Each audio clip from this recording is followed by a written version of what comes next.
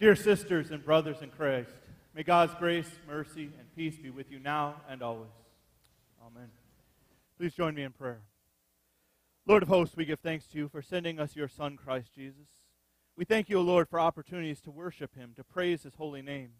We pray, O Lord, that each and every day that our knees would fall before you, that our voice would be lifted up in praise, that in all we say and do, that we would bring honor before you.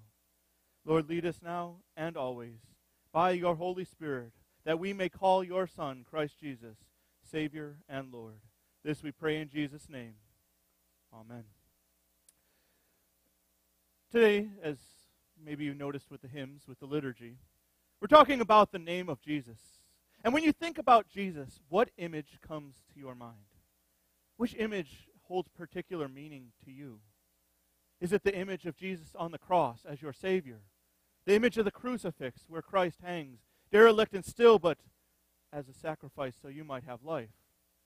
Or maybe it's a picture of Jesus the Good Shepherd, calling the sheep to him with that gentle and serene look upon his face, calling the sheep to jump right into his arms. Maybe it's the image of Jesus sitting down on the stoop, almost has a laugh in his face, on his face, and he calls the children to him. Let the little children come unto me that I may bless them. What image is particularly meaningful for you? Scripture gives us a number of images of Jesus, doesn't it? If we go to John's gospel, we have at least 7 I am statements throughout that gospel, which tell us something about Jesus' love and his mercy for each of us. If we go to John's revelation, the revelation of Christ by St. John, we see Christ, who's the Alpha and the Omega, the rider on the white horse.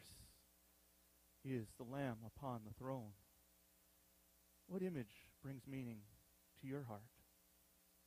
The reason I ask you that is because there are certainly those images of Christ, that message of Christ, which brings you together today, which brings you in the house of the Lord today, which brings you together to praise his name, which brings you comfort and peace in those hours when nothing else can.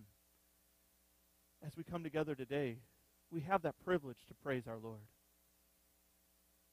But it probably doesn't surprise you to think that not everybody feels that way when they hear the name of Jesus. Not everybody feels that way when they think about the followers of Jesus. There isn't necessarily adoration or praise, hope or comfort or even peace. But when a lot of people think about the name of Jesus, what comes to their mind? When the world thinks about Jesus and his followers, what do they remember and think about? Maybe they think back to late in the 11th century, when Pope Urban II, in the name of Jesus, sent hundreds and hundreds of thousands of men into battle in what he called the Crusades. Maybe they think about how Pope Urban sent those men in the name of Jesus to slaughter those Muslims who had taken the Holy Land, taken Jerusalem, in Jesus' name. Maybe they think about in the Crusades in 1212 when they had what's been called the Children's Crusade. And in Jesus' name, children, the elderly, the poor, the women were sent into battle with men's armor but little training to be slaughtered. In Jesus' name. That doesn't really seem like the way Jesus sent us out into the world. Because when Jesus went to other places besides the children of Israel, he didn't come with the sword, but he came with the gospel. Well, maybe that's a poor example. Maybe we should go forward about 100 years to the 12th century. Now, many of you know these as the Spanish Inquisitions, but truly they actually started in France. The Inquisitions began there. And the Inquisitions were intended by the church to weed out heretics or false teachers. And so they would call people in the dead of night, drag them in before a council, before the church leaders. And in the name of Jesus, they would question them. And if they were not faithful to the full teaching of the Roman Catholic Church at the time, they were put to death. Many of them being beheaded, burned at the stake, drowned. In the name of Jesus, after all. Perhaps when you think about that, you think, well, those were historical events. Those happened, those were over 400 years ago, 500 years ago, actually 800 years ago. Why should we worry about that? As the world's probably forgotten about it after all. Those things done in the name of Jesus. What about today, though? What about those who, in the name of Jesus, bomb abortion clinics? They want to kill off those murderers by murder. Or what about those in the name of Jesus who picket military funerals, who go to parades and hold up signs with hate-filled messages, slurs, and are condoned by the church? And those hate messages are condoned by the church. And what about those in the name of Jesus who have condemned others, ignored others, hurt others, persecuted others? Is it really a historical event? Is it really so surprising to us, any wonder to us, that when the world hears the name of Jesus, that they don't immediately fall to their knees and lift up hands in praise? It shouldn't be. Because, well, it may be something as we see the love and compassion of Christ. How often have us as his followers shown that same love and compassion? God, when he sent out the disciples to go and make disciples of all nations, did he intend for us in Jesus' name to behave the way we have? When Jesus came into the world, I'd like to take you back to John chapter 3. Many of you know John 3:16, and I imagine many of you also know John 3:17 as well, which follows right after. But just in case, I want to share it with you again. For God did not send his Son into the world to condemn the world, but in order that the world might be saved through him. Jesus was sent to save the world. And when you look at his ministry, when you look at the way that Jesus behaved in the world that we live in, did he call people out and drag them into the public square? Did he scream slurs at them? Did he make the adulterer confess her crimes in front of everyone? Did he treat those who were outside of the church, outside of the children of Israel, as if they didn't count and as if they didn't matter? No. When Jesus came into this world, it is true he confronted sin. And I don't want to pretend that he did not, because he, after all, did confront sin, but he did so with loving kindness and with care. When Jesus confronted sin, he did so compassionately. And when Jesus came into the world, he did not come to condemn it, but to save it. And as Paul reminds us in his writing for today, he was obedient even unto death, death on the cross, so that we might have life. When Christ came into the world, he came with love and compassion to bring healing and restoration to the brokenness of his creation. He sends us out to do the same. And it is true, I've shared with you a number of ways that the church, in the name of Jesus, has done things that we shouldn't. But it's also true that the church has done things in the name of Jesus that have been good. How many Christian ministries just here in our Imperial Valley are set up to care for the poor, the needy, the homeless? How many Christian ministries have been set up to build hospitals, and not only build them, but to run them? Remember, it used to be a lot more common, not as much today, but all these hospitals would have Christian names on them. And that was because Christians, following that same teaching of Christ to heal the sick, to give sight to the blind, wanted to share God's love. How many Christian orphanages and adoption agencies have been set up to give homes to children without parents? Well, now, those aren't as specific, are they? In 2010, Christians rallied together from around the world to go to Haiti to show the love of Christ to people they'd never met, to help them rebuild not only their homes, but their lives, and share that loving gospel of Jesus Christ. In 2011, in the Philippines, a typhoon hit in August, which is one of the most severe that they've had in a number of years.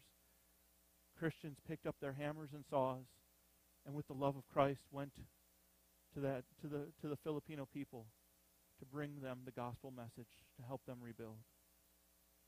In this past year, there have been Christians in the streets of Ferguson, Missouri, who even in the midst of the violence and the midst of the rioting, even in the midst of the vitriolic speech being tossed back and forth, they came and they prayed with those who were rioting.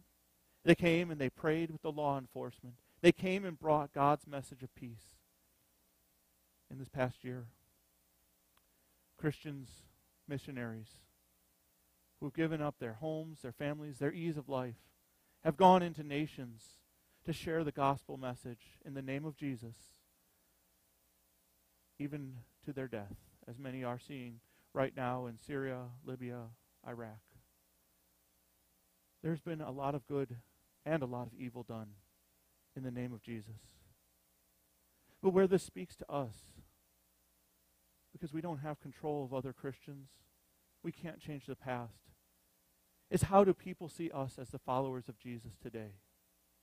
How do we live as the followers of Jesus in this world today? Do people see Jesus in you? And I want you to truly think about that. Truly think about whether or not people see Jesus in the way that you live your life, the way that you speak to others, the way that you treat others, both those in the church and those outside the church. Do people see Jesus? Do people know you as one whose heart is humbled by the good news message of salvation, knowing what Jesus has done for you? As one who brings peace, words of comfort and solace? Do people see you as a follower of Jesus who has hope, who lives differently, whose life has been changed? Or do people see you as a follower of Jesus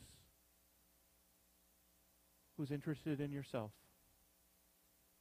whose own comforts come first, whose words tear down instead of build up, whose words are filled with vitriol and slurs, whose life looks the same as any other life? Well, we certainly can't control the way people think, the way that people see the church. We can certainly behave as God intended His church. We can certainly live in the name of Jesus in a way that brings honor to our God, in a way that brings honor to Him, whether we are right here in church, in our community, at home with our families, for the example of our children. And this is important. It has not just consequences for today, but it has eternal consequences. Because on the last day, every knee shall bow and every tongue shall confess. But people will see Jesus in two different ways. There will be those on the last day who, as their knees are bowing, as their tongues are confessing, have great fear because they don't know Him. They don't know this Lord and Master of all. There will be those of us who bow, who our knees will bow, will fall, our knees will shake, but not in fear, but in amazement and awe that our Almighty King has come. How have you influenced the lives around you? What have you done in Jesus' name? How do people know Jesus? By your example. When we think about it, it has that eternal consequence, and it does matter. I pray that by the way you've lived, though, people would see the mercy that you've been shown. People would see the forgiveness that you have been given. People would see the love that our God has poured out in compassion upon you. Because despite who we are, as sinners, as those who are broken, as those who have not lived as pure and loving examples of our Savior, we have a loving Savior who set for us the greatest example of all and gave His very life on the cross, who even though we did not deserve it, gave His own life for our sufferings and death. In His example, in His name, we have salvation. And Paul starts us off with that conditional sentence, doesn't he? If you have the hope, if you have the love of Christ within you, then this is how you will live. I pray that as those who have been redeemed by Christ the crucified, That is how you would live. Humbled, but with hope. Loving, showing God's compassion. This we pray in the name of Jesus. Amen. Please pray with me. Lord Jesus Christ, we pray that we as your people would faithfully proclaim your name, that we would bring honor to your name, and that we would bring honor through the lives we live. Lord, we pray for your forgiveness for those times when we have done things in your name that bring animosity, violence, even hatred. Forgive us for those times when we have not been your witnesses, when we have not lived in the world as your children. Reassure us that it's not about what we have done which brings us salvation, but about what you have done for us by your death on the cross. Reassure us each day of our forgiveness. Give us hope in our hearts that we may live lives in your name in honor to you. This we pray in Jesus' name. Amen.